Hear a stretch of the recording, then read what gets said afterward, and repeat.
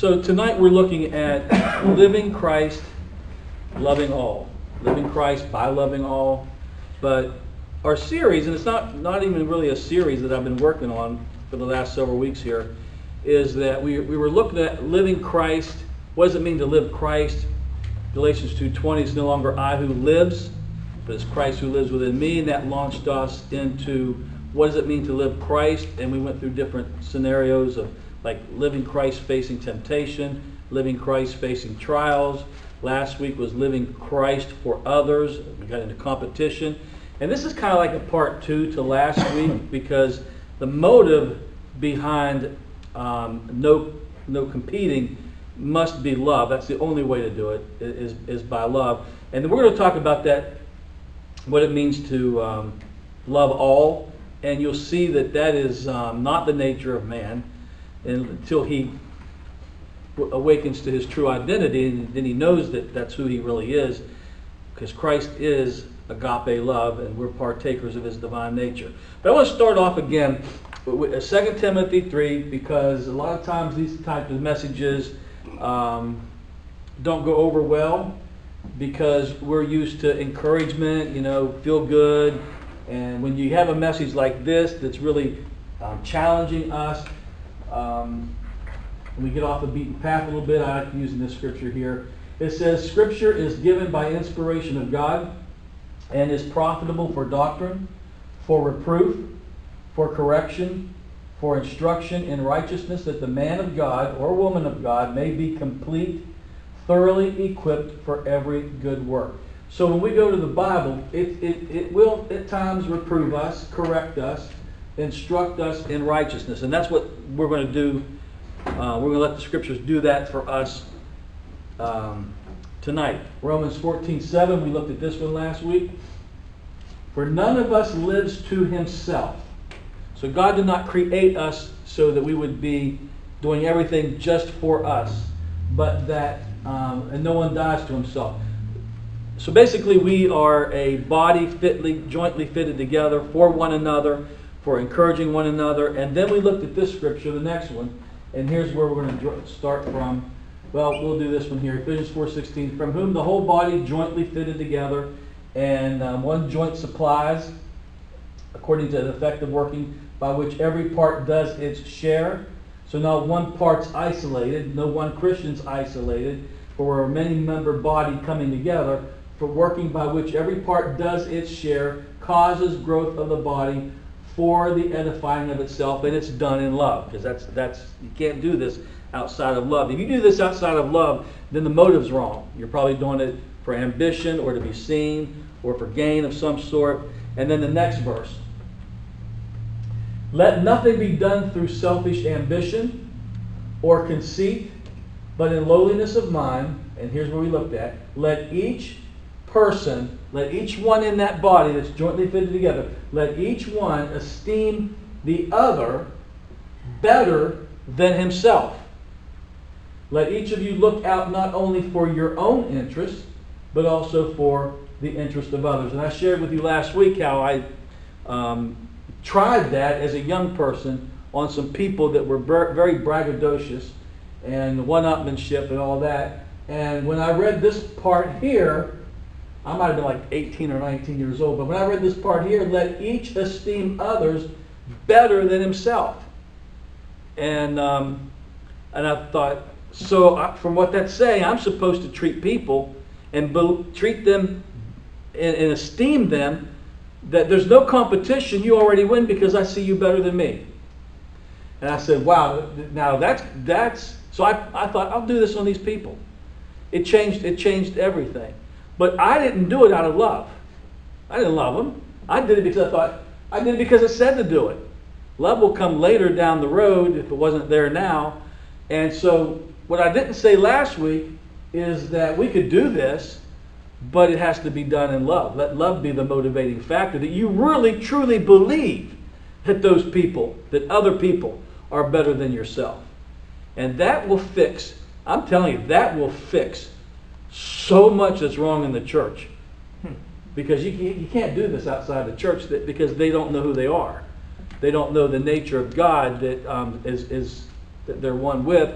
So they're living another life that is illusion. It's filled with narcissism, self-interest, me, that type of thing. And so it's hard to do that when everybody's in competition. Now, America is built on competition. Corporations compete, athletes compete, academics compete, everything competes, compete. And then when you get a job, it's competing against the other person. And so my question was last week, is with this scripture, and there was others we looked at, but is there any place for competition in the kingdom of God? I'm not talking about the world system. I'm talking about in the kingdom of God, is there any place for competition? And so I want to look at some more scriptures, and I'm really not talking about competition. It's going to go further than that. But I want to talk about the motivation of everything has to be that love. And you'll see, you wait till you see these scriptures, that how, and I know you know these scriptures, but how we're bringing them together today. Let's go to Luke chapter 10. Luke chapter 10. And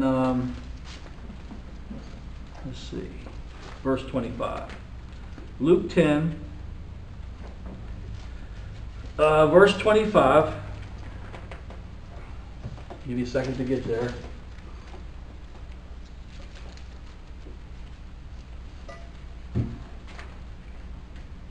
Everybody there? All right, now watch this. A certain lawyer stood up and put Jesus to the test, asking or saying, "Teacher, what shall I do to inherit eternal life?" And Jesus said to him, "What is written in the law, and how does it read to you?" And he answered and said, "You shall love the Lord your God with all your heart, and with all your soul, and with all your mind and strength, and with all your mind, and your neighbor as yourself." So love the Lord your God, and then love your neighbor as yourself. I mean, just thought, we'll get into that here. Hold on. Verse 28, and he said to him, "You have answered correctly. Do this, and you will live." But wishing to justify himself, now this is the lawyer, but wishing to justify himself, he said to Jesus, "And who is my neighbor?" Now, just wait there for a second, and let me explain something to you about the leadership, the church, which they called the Pharisees.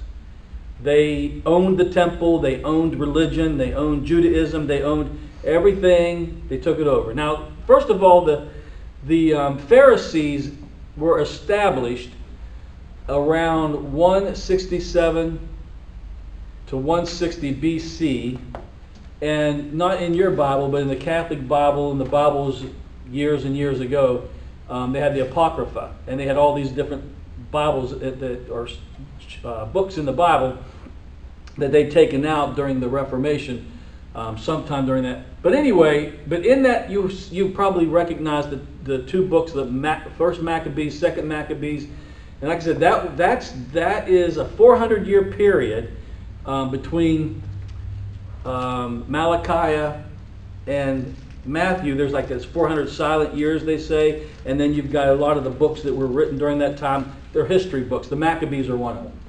And that's why we're looking at 167 before Christ to 160 years before Christ. So when Christ came on the scene, this group called the Pharisees had been established for about that long. They started off, and the word Pharisee means separatist. They wanted to separate from evil. They wanted to separate from everybody else, because that's really what God told them to do in the Old Testament, not to mingle with other countries, but to be separate. And so they wanted to be holy, they wanted to be separate. But you can see by the time that Jesus showed up, this had become really bad. They very traditional, men tradition, legalistic. They cared more about the law than people. They didn't love. There's no way they loved. They loved the law, but didn't love people. And one of the things you'll find out if you haven't, when we were looking at the Jesus Perfect Theology, is that when Jesus comes on the scene, they think he's breaking the law. But he's just loving people that the law won't bend for. For instance, the woman caught in the act of adultery. The law says to stone her. Well, he loves her. The law is not going to help her. So they're all about, they would have been happy to see a stoning that day. There's no love there.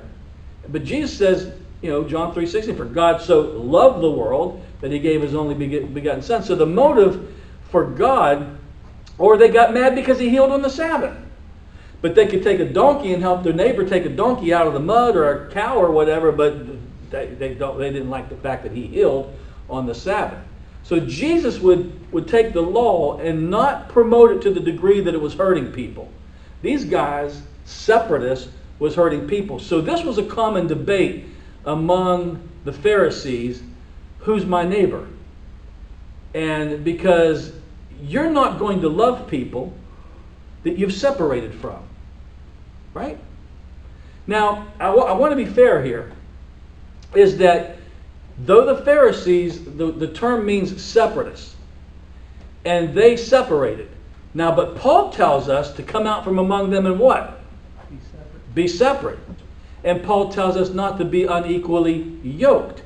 So there is a separation in the world, even among Christians. Let me give you an example. And it doesn't have to even be Christians.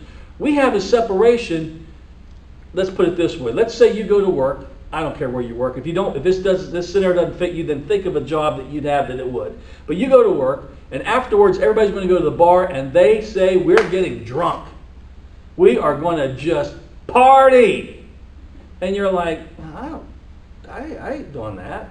Oh, come on, man. What's wrong with you? Are you better than us? Come on. And because everybody doesn't like when someone doesn't partake, right? And you're like, well, no, I'm not better than you. That's not what I want to do. And then maybe the next weekend they're going to go to the the dog track, and they're going to bet. And like, I don't want to do that either.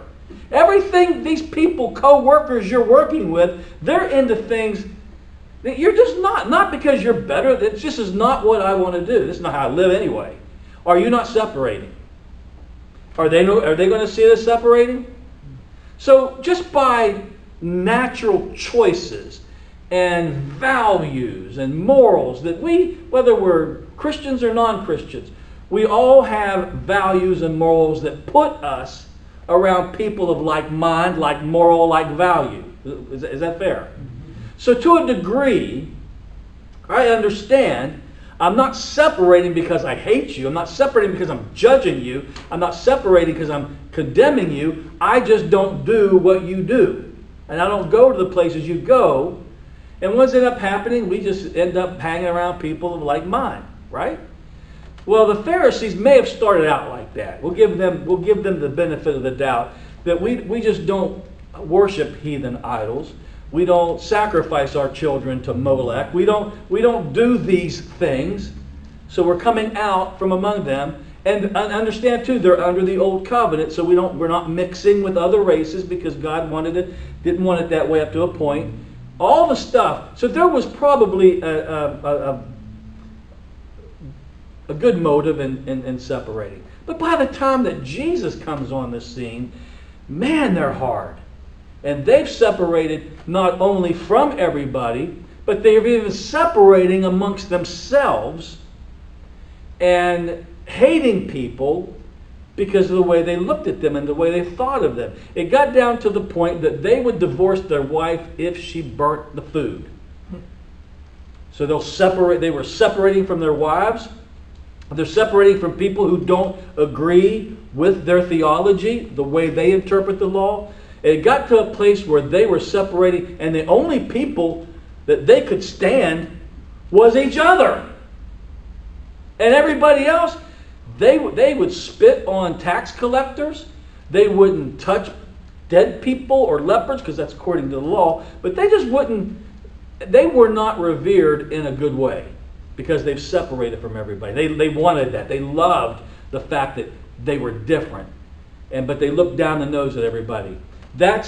So when they asked the question, when this guy asked the question to Jesus, who's my neighbor? This was a huge thing with the Pharisees, because if I don't agree with you theologically, you're not my neighbor. I don't have to love you. And if I see you going out there doing this, that I don't do, you're not my neighbor. And I don't have to love you. They were separating themselves so much, they only loved each other. If you were a Pharisee, you got love from another Pharisee. But if you were a tax collector, a fisherman, a prostitute, a woman, just being a woman, that's how much separation they went. And so when he asked this question, who's my neighbor, you can now understand what they're really saying. Surely you're not asking me to love prostitutes, tax collectors, drunkards. They're not my neighbor. And you might be living next door to one, right? So that's the question, just to let you know that. And so when they asked her, who's my neighbor, so what I want you to see here, that Jesus was nothing like them, a separatist. He didn't come to separate. He came to unite. Not to separate from people, but take on their humanity. I'm not only going to come and not separate, I'll come into you, you're into me, and I'll bring this whole thing together under one head. So there's no separate. He did not come in any way, shape, or form to separate, and they saw that. These separatists saw him hanging around the people they separated from. He was calling them their neighbor, his neighbor, but they wouldn't call them their neighbor. Does that make sense? So first of all, he included the Samaritans. I can't explain this to you. We don't have time, although we did deal with where the Samaritans came from and how the Jews saw. But you know that they would never walk through Samaria. A Jew would never walk through Samaria. They would go clear around. Waste time and effort and money to go around because they're not going to go through. What does Jesus say? We must go to Samaria. Not only do they go through it, he stops and talks to a woman at the well. And you know that story. But to understand really what is a Samaritan? To understand that, you have to understand that the racism, even in there, it would be like the Samaritans would be the blacks back in the day of civil rights, and the Jews would be the whites. And there was that tension and racism that was between the two. And so, no, it would be like Jesus talking to, well, let me just put a pause on that, because right after he says, who's my neighbor, he's going to give them a story. So you still there? Let's look at it. Verse 30. A certain man was going down from Jerusalem to Jericho, and he fell among robbers. Now this place was isolated, and people got robbed a lot. You didn't want to go there alone. And so he's using this as an example, and this guy gets robbed, and they stripped him and beat him and went off, leaving him half dead. Okay? Verse 31. And by chance, a certain priest, that's one of these, of the guys that's lawyers, Sadducees, Pharisees, they're all scribes, and by chance a certain priest was going down on that road, and when he saw him, he passed on by to the other side. Wouldn't even go to check on him. Why? He's a Samaritan, or he's what did it say he was? A certain man. Okay, so this guy is a priest and won't go check him out. And likewise, a Levite. So we have a priest and a Levite also, when he came to the place and saw him pass by to the other side. But then here we come, a Samaritan. Now think of Jesus talking to a group of KKK and says, a white guy came by, a white lawyer came by, a white doctor came by, but a black man came by. Now would that offend? We're going to put some flesh and blood on this, or these stories mean nothing to us. So when he uses a Samaritan, that is offensive. We don't mix, we don't talk, we don't even go to their town, we ignore them completely. He says a Samaritan comes by. What's he do? He was on his journey, and he came upon him, and when he saw him, he felt compassion. And he came to him and bandaged him up, and so forth and so on. He takes care of him, in other words. So this is offensive number one. So who is my neighbor is the question. And so Jesus is trying to show them, you guys are divided. You guys are divided. And here's a Samaritan who's going to do something. He saw them as his neighbor. He did this out of what? Compassion. He bandaged them up out of compassion. And you guys don't see him as your neighbor, and you walk right by him. This is very offensive to them because, again, so were the Samaritans. So this is what Jesus is saying. Look, I'm going into Samaria. You guys don't, because I see the Samaritans as my neighbor. I see this woman. You don't even go around women. I see this woman as my neighbor. And he's going to model who your neighbor is, because that's the big debate amongst the Pharisees and others. Who's my neighbor? Because if I can get out of loving and helping and just my own group, that's what we really want to do anyway. What's he say? Love your enemies. Don't love those who love you. How do you prove love that way? So you want to prove love, love your enemies. Again, he's showing them enemies are their neighbors.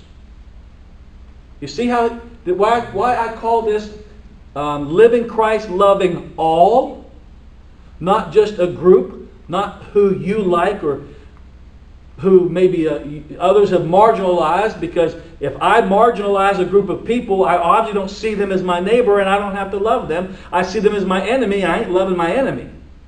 But the church is part of this problem as well.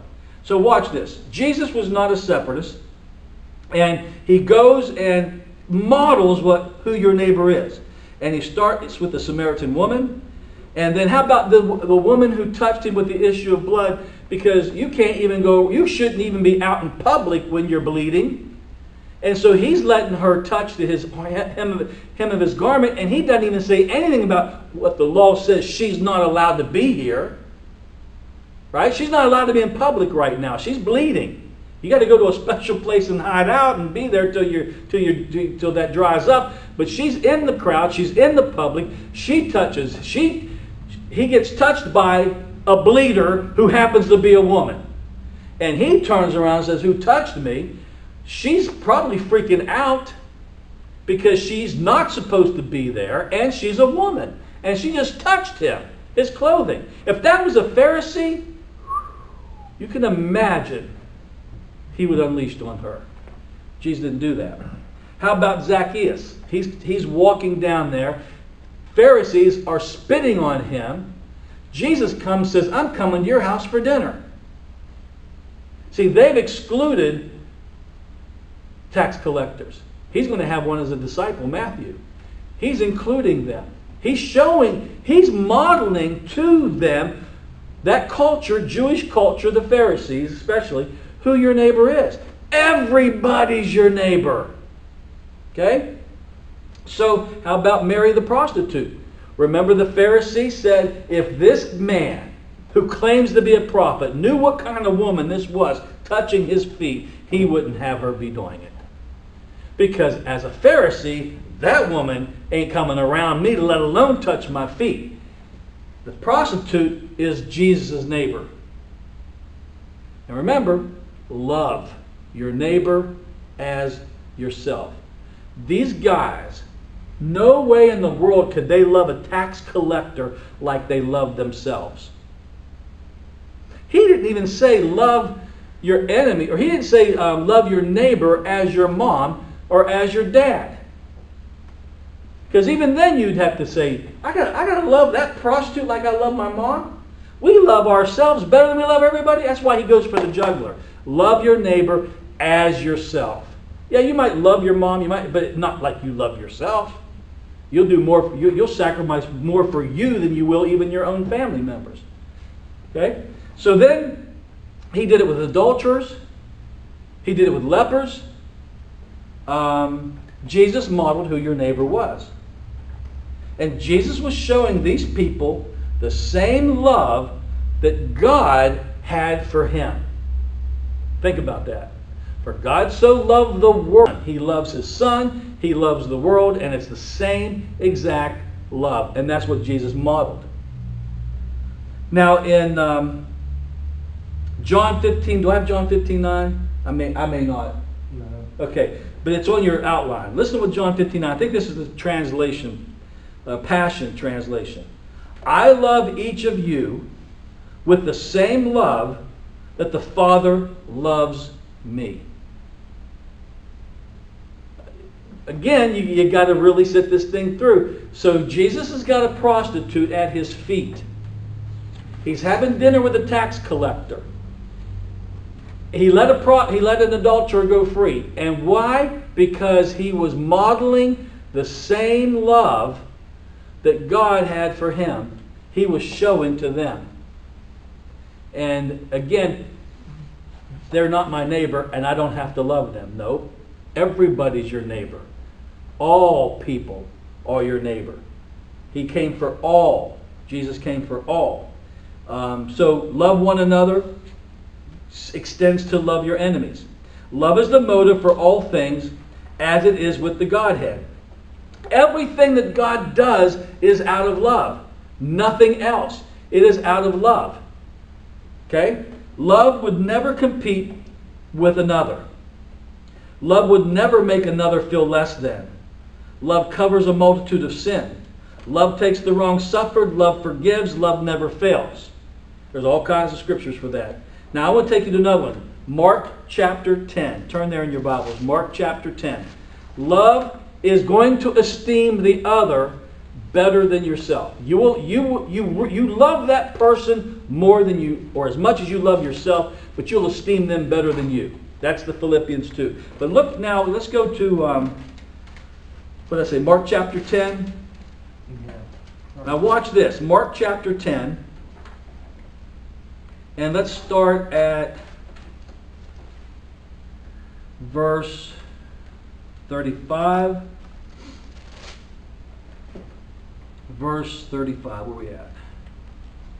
And James and John, these are the sons of Zebedee, they were called the sons of thunder. James and John, these are the two that wanted to rain fire down from heaven because that city wouldn't accept Jesus.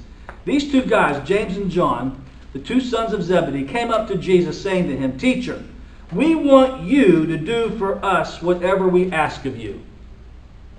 And Jesus comes back and says, what do you want me to do for you?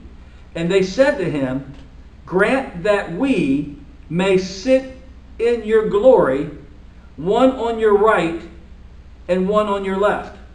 And Jesus says, you do not know what you're asking. And then he'll go on and say, are you able to drink the cup? But drop down to verse 41. I just only want to stick with what's pertinent here tonight. Drop down to verse 41. And hearing this, hearing what? The other 10 heard these two ask Jesus to be on the right and left in his kingdom. And hearing this, the 10 began to feel indignant with James and John. Does anybody have anything different than indignant in your translation?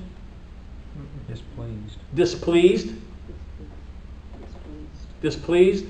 There's others. Indignant. Indignant. So, right there's division. They're divided. And why? These two are in competition with the other 10. And it doesn't even dawn on, hey, he only has a one right and one left, and we're brothers. Let's go sneak away and ask Jesus if we can have a position the others can't have. Well, they heard it, and they became indignant. How does Jesus, this is volatile here. This is, he says a kingdom divided can't stand. If he can't keep 12 disciples on one page, united in love, how's he going to do the rest of the body of Christ down the road? How's he going to answer this? Where did I leave off at? Verse 41. Let's look at verse 42. And calling them to himself. Okay, guys, we've got division. We've got competition. This is not love. This is not what I came to do. Now look what he says. He said to them, you know that the Gentiles, he says, you know that those who are recognized as rulers of the Gentiles, they lord it over them, and their great men exercise authority over them. He said, but it is not so among you. This doesn't happen in the kingdom. Okay? But whoever wishes to become great, okay? You want to rise, you want to be great in the kingdom? He says, you're going to have to become a servant. No competition there, is there? To be great, I got to compete. But in the kingdom to be great, there's no competition. I have to serve. And when you're serving, you're esteeming the person better than yourself. He's saying, this is not how we play it. This is not what we're doing. And whoever wishes to be first among you shall be slave of all. For even the Son of Man, he's including himself, did not come to be served, but to serve, and to give his life a ransom for many. Now the same thing happens in Matthew 20. Now is this the same story, but told a little differently? We won't go there, we don't have time. But in this one, and I guess you could say it's the same story. I'm sure most theologians will tell you that it is. But I find it interesting, and I'm not saying that it's not, but I just find it interesting that these guys, 12 guys, are watching this, and Mark says the two boys, the two brothers, came to Jesus, and then you go to Matthew, and Matthew says his mother with the two boys asked. So if we went to Matthew chapter 20, what you're going to find in that narrative is that the mother goes up to Jesus and says, hey, will you do what I ask you to do? He says, what do you want me to do? I want you to put my boys on the right, one on the right and one on the left. So was it the two boys that came up to Jesus? Was it the mother? Or was it both? And just how these guys saw it was a little different? No matter the case, the response is the same. I can't do that. You don't know what you're asking. He says, we don't do that. That's what the Gentile, what you're doing is what the world system. That's why he talks about Gentiles lording it and those who have authority over them. He's like, that's the world system. And that's what you do at work. That's what you do out there in corporation. He said, that's what you do in any organization. But he says, in the kingdom, you can't bring that into the kingdom. It doesn't work that way. I don't even do it. I didn't come to be served. I came to serve. How can we get to this place?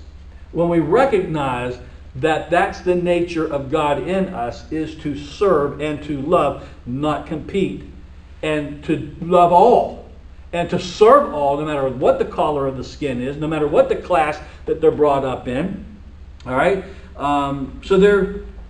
Jesus fixes this. But then again, let's talk about the love factor here.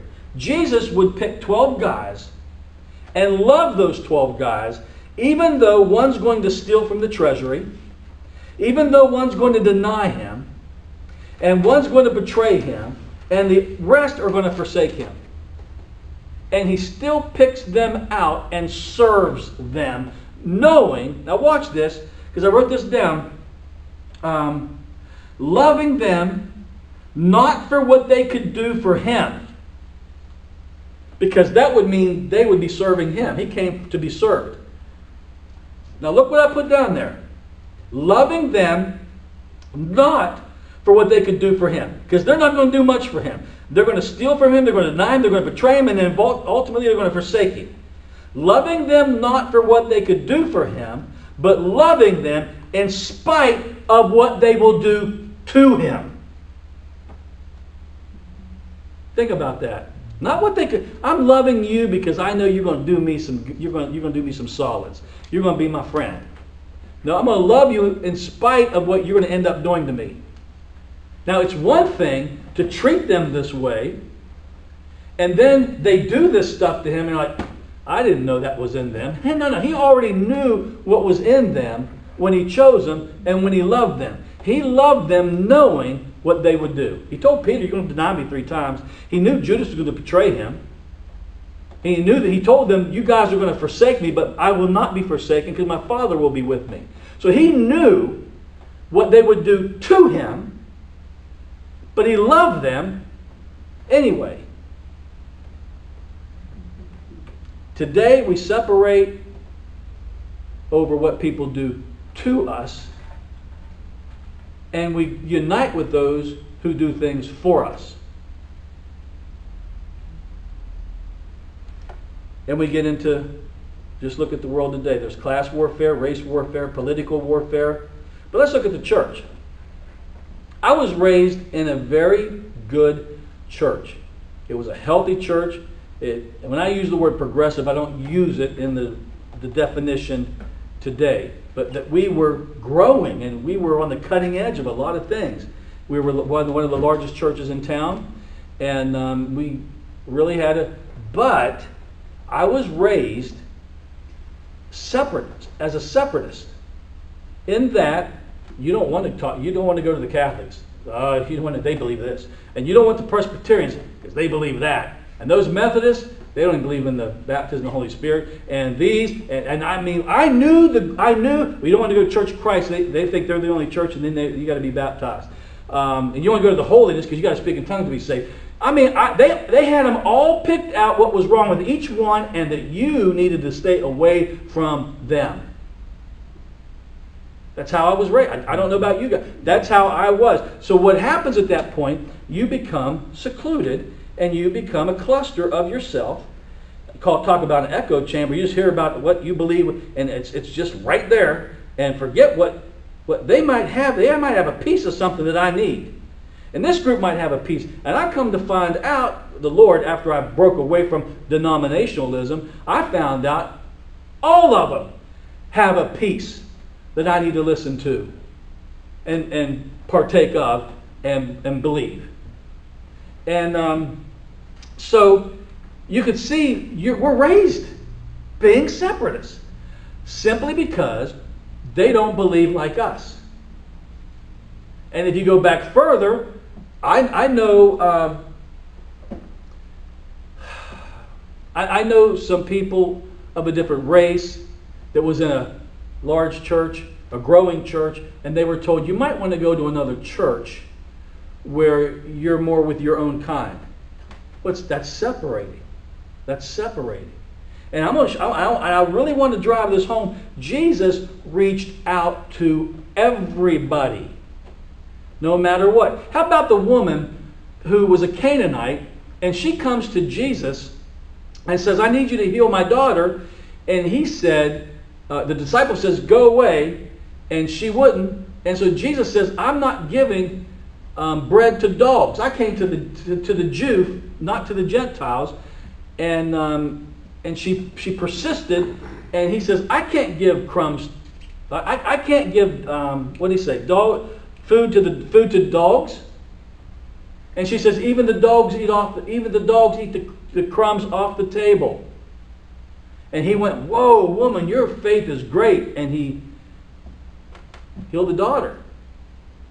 You know what happened there? He was giving her theology, and she wasn't having it.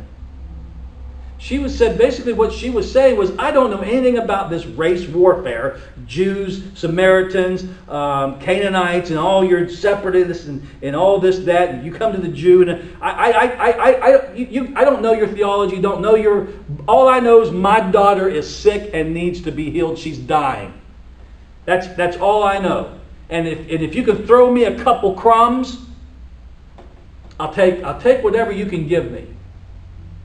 And there's a lot in that story you could do with. But the thing is, Jesus was I don't know if he was, I don't want to say playing with her or testing her, but he was just, for whatever reason, that's how he was approaching her. Okay?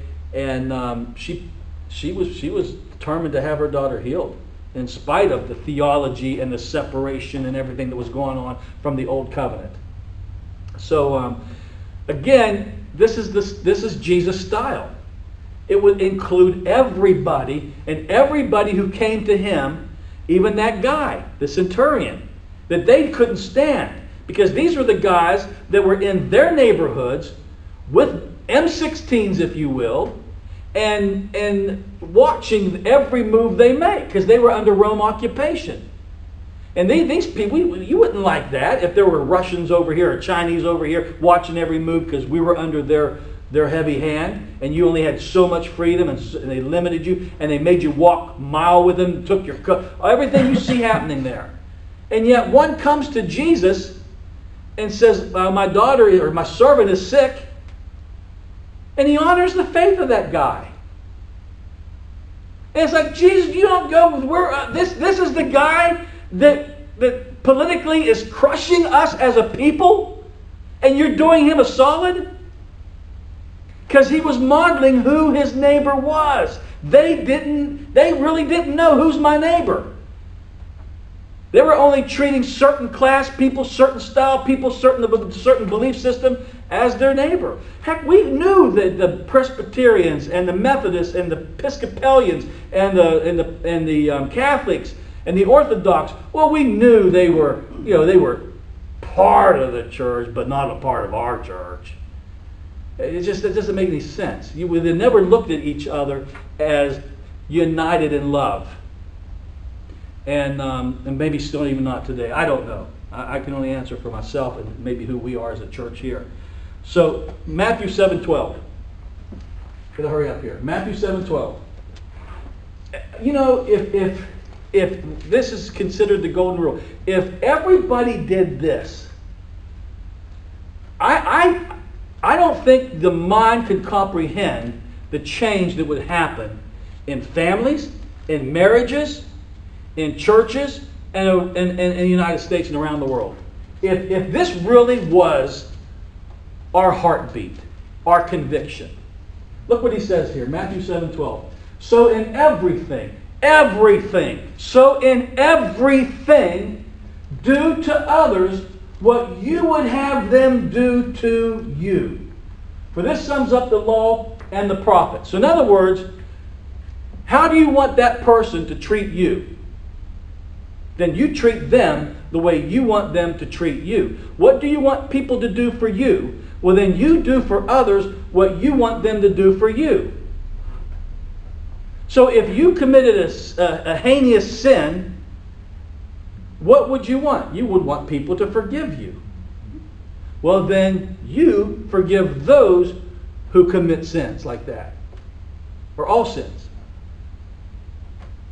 So, I've heard this, and this has to be God. But I'm about to tell you, has to be God. Because too many people are saying it, and God said it to me years ago. Years ago. I am not one of those drivers that ride your rear end. I'm not a hostile driver, though I used to be, not because I'm mean and angry. I'm always in a hurry.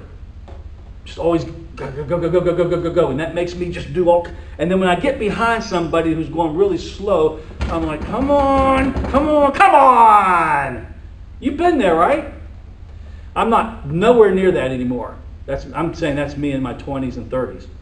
But around my 40s, I am giving this old lady everything I can think of, and even probably a few choice cuss words, because this is just ridiculous.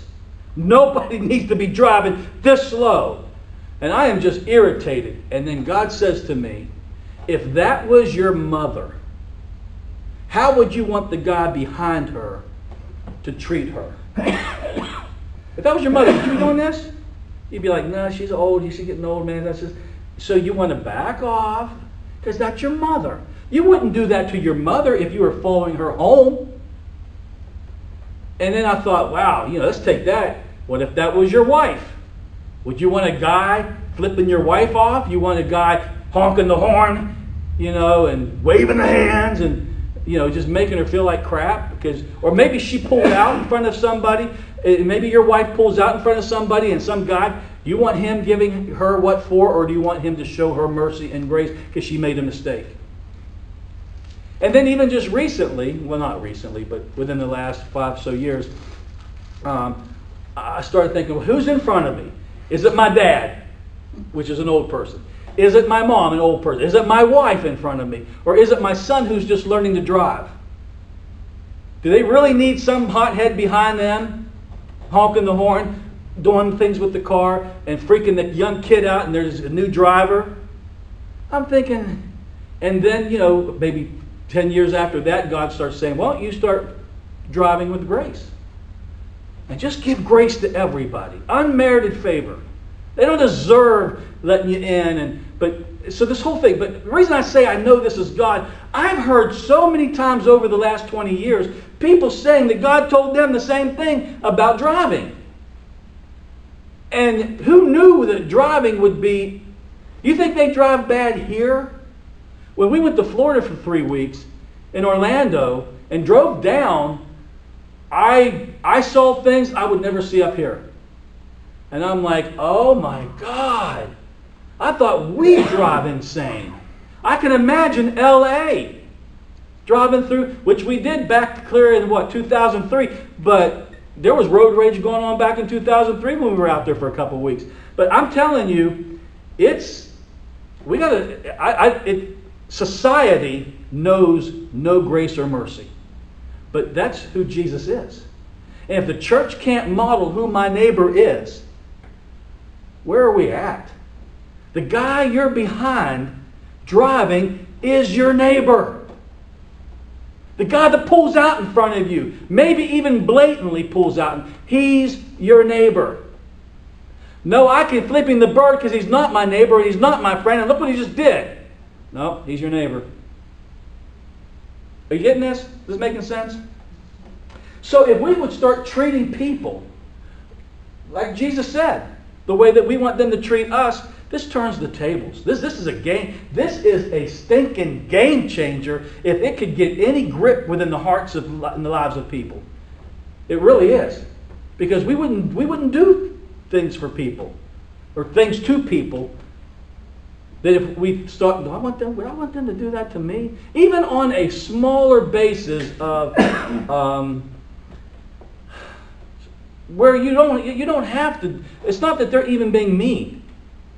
It's them like, do I really want to go the extra mile? Well, do you want somebody to go the extra mile for you? Now this could wear you out. This could literally wear you out because everybody needs you. I get that. But this is where you're not led by self-interest. You're not led by narcissism or I'm not sacrificing. That's not where we want to be led by the Spirit. And when the Spirit says, hey, you need to do that, well then you're already there. You already know you want to do it. You should want to do it. But now you say, okay, Lord, is this something that you... Because otherwise, if you gave to everybody that asked, you'd have no money, right or wrong. If you did everything everybody wanted you to do, you'd have no time for anything. So, and the way this society is, once somebody sees you as a target of niceness, they're all going to ascend on you for help. And then what are you going to do? You can't help everybody. You can't. You can't. I think even this lends to where Paul says, I forget where it's at, in one of his letters, he says, help everybody, but make sure first those in the household of God are being helped first.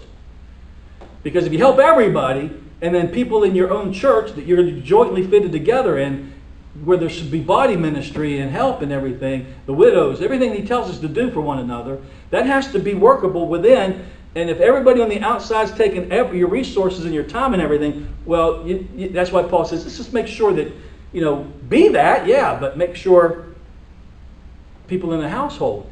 And then he says, look out for other interests, as well as your own. Let's go back to Philippians 2. You guys got to see this. Because you can come under condemnation, and that's not what I'm trying to do here. I'm trying to just bring you some sense here. Philippians chapter 2. Look at this. Let each esteem others better than himself. Let each of you look out not only for your own interests. So he's saying, look out for your own interests. In other words, save enough money to pay your bills. Don't pay everybody else's. And then when you come home, lights out. No water. Where's my car? Well, they came and got it. Because you paid somebody else's. I mean, there's common sense here, but also mostly being led by the Spirit. There's nothing wrong with looking out for your own interests, but also for the interest of others. So, anyway.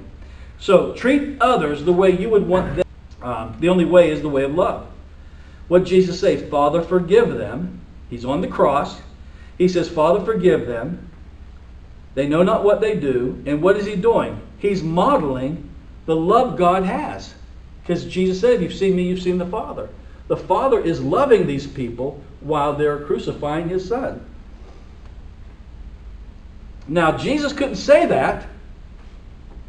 For God so loved the world, and that world's going to crucify him. He loved them. Jesus couldn't say, Father, forgive them, had he not had that love relationship with the Father himself. A lot of the disconnect that's happening definitely in the world, but even amongst the church, is that we have not had an awakening to the love of God. And you can't give what you haven't received. Now watch. Let me close with this. Ephesians 3:18. Look at this. Paul's prayer. Paul doesn't break his sentences up much. They go on, so we've got to cut in on this. May have power, together with all the Lord's holy people, to grasp how wide, that you would grasp how wide, how long, how high, and how deep the love of God is. So that you would know, you get a revelation of this love. Next verse, Romans 5:5. This love, by the way, that he says that you would see and experience, has already been what? Shed abroad in your hearts. Hope does not put us to shame, because God's love has been shed abroad, as the King James, poured out into your hearts. This is the NIV. Has been poured out into your hearts through the Holy Spirit who has been given to you. So the love is there. Don't say, I can't. No, it's there. You haven't tapped into it to manifest it. It's there. You can never say, I can't love that person. It's there. It's been shed abroad in your hearts. Jesus modeled it, the love of the Father. And he said that love is in you. It's been shed abroad in you. Next verse. This is Jesus in the high priestly prayer. I in them and you in me, so that they may be brought to complete unity. Then the world will know that you sent me and have loved them even as you have loved me. Jesus says it right there. Everybody that now this is John 17. He's going to be this evening. He will be betrayed. So this is the end of his ministry, and he says, "I have loved them the way you loved me." So that prostitute got the same love. Jesus was giving her his love. The same love he got from the Father, he gave to her. Now the disconnect is you. Are you getting the love of the Father? Do you have a revelation of that love that you can pass on to somebody else? If not, everything I said here, you will feel judged, you will feel condemned, and you will feel like, oh my God. No, the problem is, I want you to see you have that ability. It is your nature to be this. It's just that the breakdown is you haven't received, or it's already been given, according to Romans 5:5. So you got to tap into that love that's there already. I'm not asking you to acquire that love so you can give it out. I'm telling you that love is Christ in you, the hope of glory. It's been shed abroad in your hearts as He, no longer I live, but Christ who lives within me. That love is there. That love is there. You got to. Okay, let me give you another one. Let's put a pause on that. Jesus said, out of your belly shall flow what? Living water. Where do you get those living waters? Is there a store to go to? Do I have to go to a revival meeting? Is there a certain denomination who's giving out this water? Is there a certain teaching that I got to know to get that water? Who's the source of the water? Christ is that rock. Water comes out of that rock in the Old Testament. Christ is that rock. Where is Christ? In us. And out of Him, in us, flows that living water. It's there. It's not to be acquired. It's not to be bargained for. It's not even to be earned. It is there. There's a veil, and we have a disconnect. It's unbelief. It's the fact you don't know it. And once your eyes, this is why he said in Ephesians 3:18, that your eyes would be open, that you would know the height, the width, the depth, the length of God's love. Because it's there in you. You got to ask the Holy Spirit to open your eyes. And once you jump in that pool of love and bask in it and experience God's love for you, you'll just manifest it to others. You won't even try. It just automatically, effortlessly flows. So don't see this as condemnation, judging, or something you got to be, something you got. No, you are this.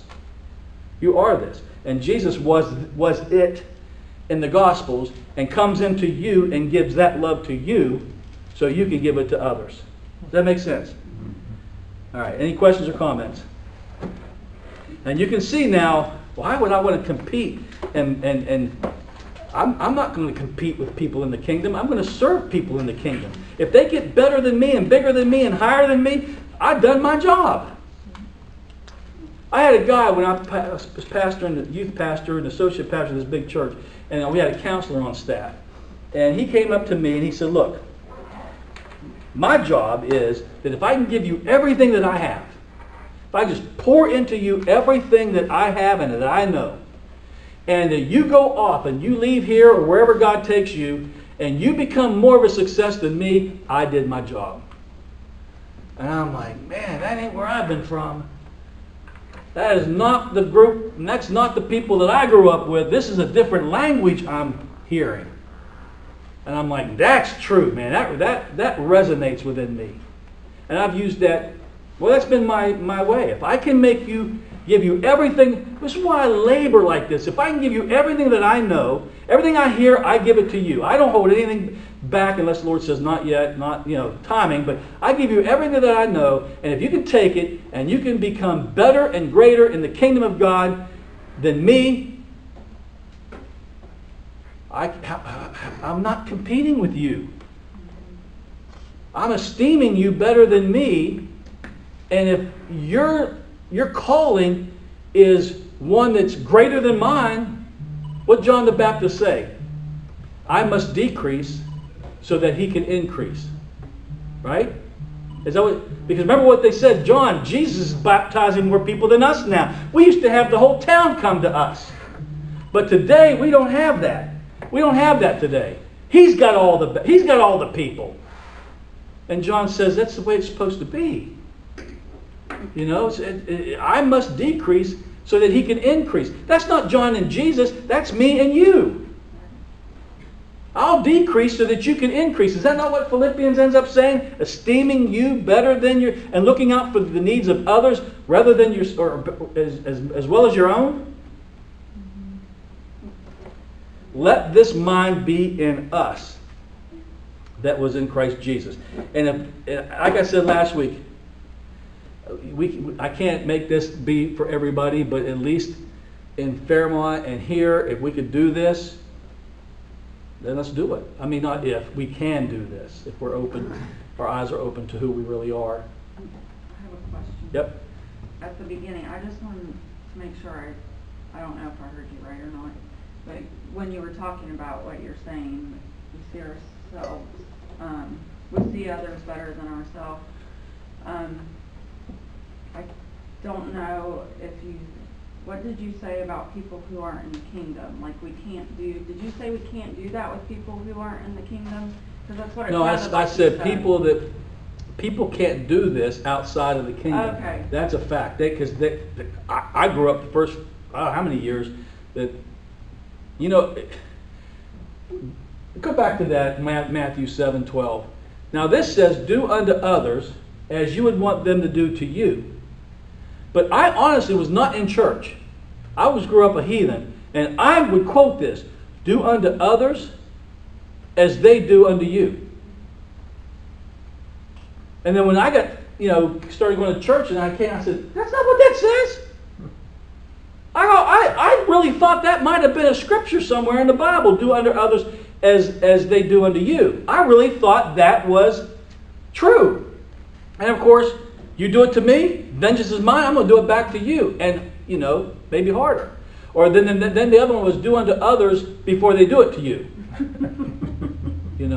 So no, what I'm saying is the world, this is why the world's in the shape that it's in. Right. But when you come into the church and you see that mentality has been brought into the church, and the division and everything and the hate and the unforgiveness and the condemnation and the guilt, everything that the church is not love. Right. And we're criticized and rightly to be criticized. Because we've never made it about love. And Jesus, this is all about love. And this is why they hated him and they crucified him, because he chose love over law. He chose people over procedures. And they were all about the letter. And he was all about love. Anything else? Lord, let this mind be in us as it was in Christ Jesus. Open the eyes of our understanding and let us see the love of God, the height, the width, the breadth, the length of that love that is beyond anything that we can even imagine. Because why? Love never fails. Love never fails. Let us be people of love, and everybody is our neighbor, and therefore we love all. Amen.